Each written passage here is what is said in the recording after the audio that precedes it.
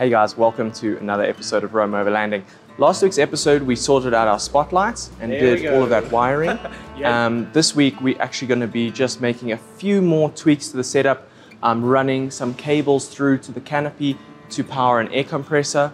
Also, we're doing some maintenance on the long-range tank, and I'm keen to get going and get the vehicle ready so we can finally do the walk-around video. Another task I was hoping to accomplish while I'm here at Revhouse is to run a set of cables, a second set of cables to the back of the canopy, and this is basically going to be for my air compressor.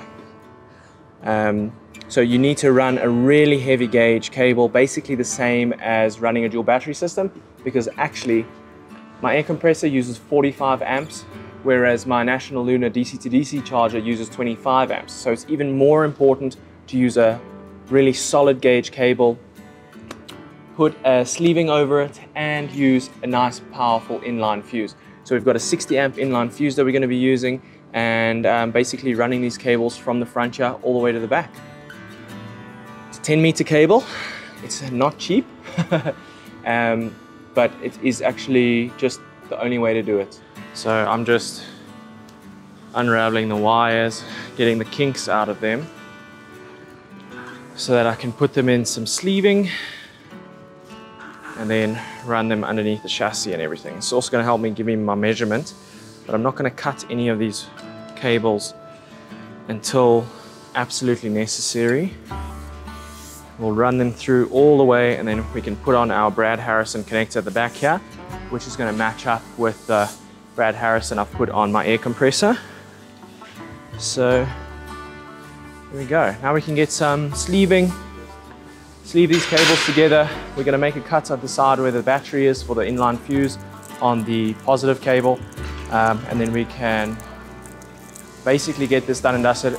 We're actually going to lift the vehicle up, and then I'm going to be able to actually stand and work with the cable rather than like being scrunched on the ground, because it is quite congested underneath the vehicle. Dual battery system, diff breathers, a bunch of stuff. So if we lift the vehicle up, hopefully I can chase the cable properly and get it through to the back of the vehicle nicely. Got to go quite long, because I'm actually going to pull it in through the other headlight, not the one where the dual battery is, because that's also very cramped there. So let's see, hopefully I can get this done and dusted now, and we can get that air compressor hooked up. It was a real pain to get it over the tank. Needless to say, arms were put into places where they probably shouldn't have been. But now all we're going to do is we're going to run this cable up through the tail light and into the back of the canopy, and then we will put a Brad Harrison plug on it, connect it up to the battery, and we have got a fully powered air compressor. It is through. I've tried to make as small a hole as possible to maintain the dust seal in the canopy, so that it almost works like a grommet. Now it's just a matter of hooking up this Brad Harrison plug. I might leave a bit of length in this cable, just in case I do need to pull the air compressor out of there at some point and use it outside the vehicle.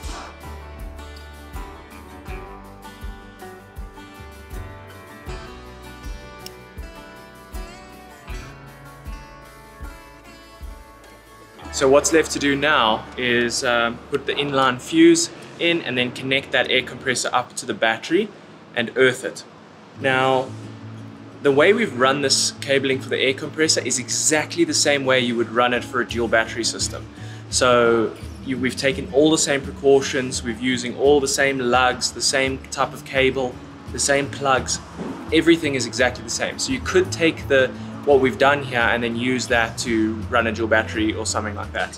But now what's going to be nice is we do have just another straight battery output into the back of the canopy for anything else that might need a direct connection to the battery, so we don't have to interfere with our dual battery system at all. Okay. So essentially what we need to do now is we're going to put a lug. You can see here, we're going to put a lug on this cable and we're going to put a lug on that cable, and then the fuse is going to sit in between them. Then we're going to put a lug on the end of this cable, and that's going to connect to the battery.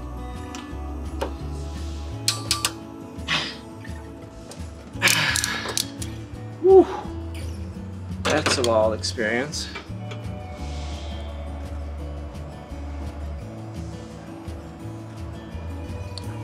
Nice, that's one end done.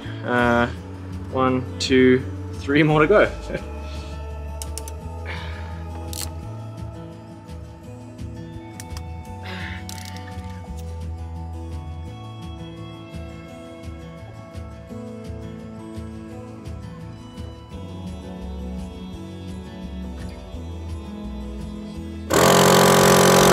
Air compressor is working.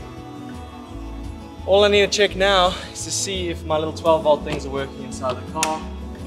But that's it for today at Revhouse. We'll be back tomorrow, nice and early, to finish everything up, so we can finally get ready to hit the road. So long-range tanks are incredibly beneficial. They really are. I mean, you don't have to carry jerry cans up on your roof. You manage to drop your center of gravity because you carry all of that additional liquid weight between the chassis. It really is a great thing to have, but it does have its downsides. One of the biggest downsides is having to drop your spare wheel, if being able to fit your spare wheel underneath at all. And obviously, one of the things with long-range tanks a lot of people forget is they need to be maintained. They need to be dropped out, they need to be painted, they need to be pressure checked for cracks and things like that. And it is a bit of a pain to do that whole process. So because the spare wheel dented the tank, it dented the bracket, it dented a whole bunch of things underneath the vehicle there.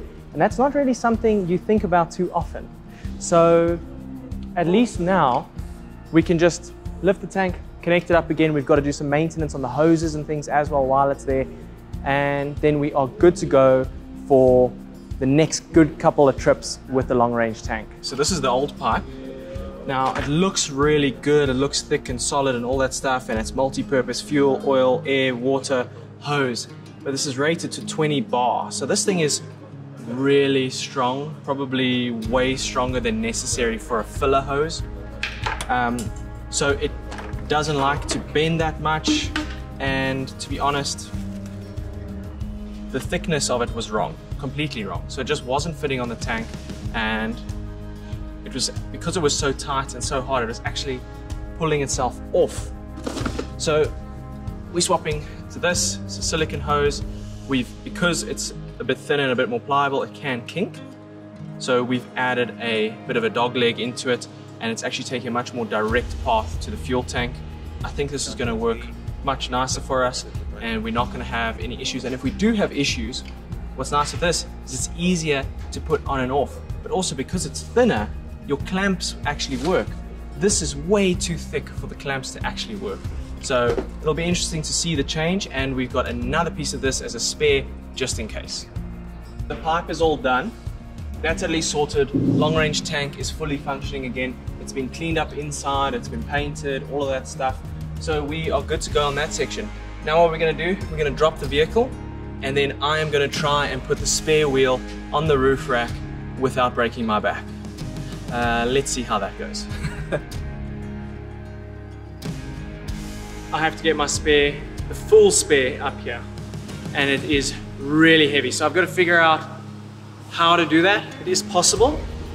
I'm a young guy, I should be able to do it, but I do have back issues, so I need to just be careful with it. If it can go up here and down here, fine. Then I'm happy to do this for a bit more of a long-term thing. But honestly, this is only for a couple months, maybe one trip where I'm gonna need the spare up here. The reason why we're doing this is because when we put the long-range tank in, I don't want that spare tire there where the long-range tank is. We've had to panel beat the long-range tank because I did some 4x4ing and I bumped that spare tire and it dented the whole long-range tank. I just don't want any cracks or anything developing. So it's gonna be best to separate the spare tire from the long-range tank. A nice fix here would be to have a rear bumper with a swing out spare wheel carrier, but I don't have that, so I've got to make do with what I have. We're swapping the spare wheel holder from this side of the vehicle to the other side of the vehicle because I was just thinking about it, and if you have to change your tire on the side of the road, you're going to pull off on the side of the road, and if you have to pull that tire off and it slips for whatever reason and it bounces and it rolls, it's not going to roll across the traffic. If it's on that side, it might run into a fence or something like that. So I think that's just going to be much safer to do in the end. But yeah, this is going to be interesting.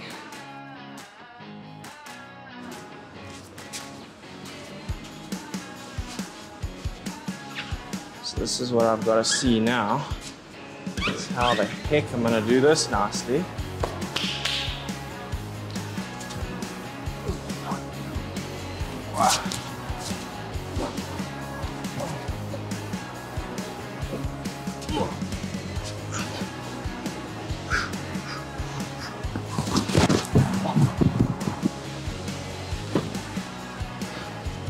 Hopefully you only have to do this once or twice when you're out in the bush. Now to take it off.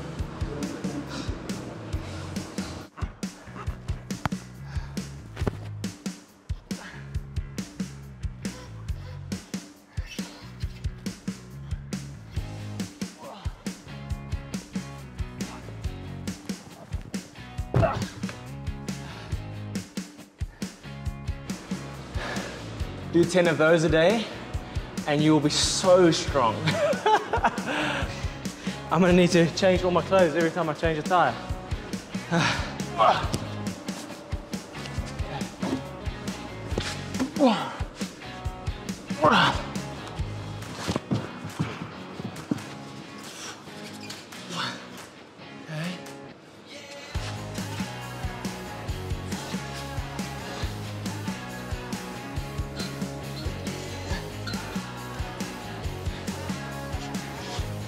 This is where I feel like ready to get up here, transfer that there, and then play. Oh yeah. No scratches. Okay. Done. Now that the spare is up and everything is sorted, we got the air compressor done, long range tank is done, there are a few small little things that I wanted to kind of still do during the week. First thing was putting LED reverse lights, park lights and indicators. And then next up was actually installing a tire pressure monitor system, a battery voltage monitoring system and a fridge monitoring system. And that's all with the NGauge 4x4 kind of Bluetooth connectivity. So all of that information syncs through onto my phone. It's very, very cool. I'm going to show you guys more on all of these things in next week's episode. So join us for the full walk around of the Hilux, of the Roam 2.0 build. Really put the, an end to this chapter of the Roam 2.0 build and have a look at everything the way it is. Because when the next trip comes around, which is the following episode, things are changing big time on the build. So, before I make any changes, I just want to wrap it all up and show you guys everything and give you some feedback on how I feel about everything. Anyways, thank you so much for tuning in this week, and I will catch you next week. Cheers. I just want to thank my incredible Patreon members for their continued support. We meet up once a week, every week, to chat about everything going on with the Hilux, with the travels, and even personal stuff. If you'd like to join in on those weekly live streams, please consider heading to the link below and joining us. Anyways, we'll catch you next week. Cheers.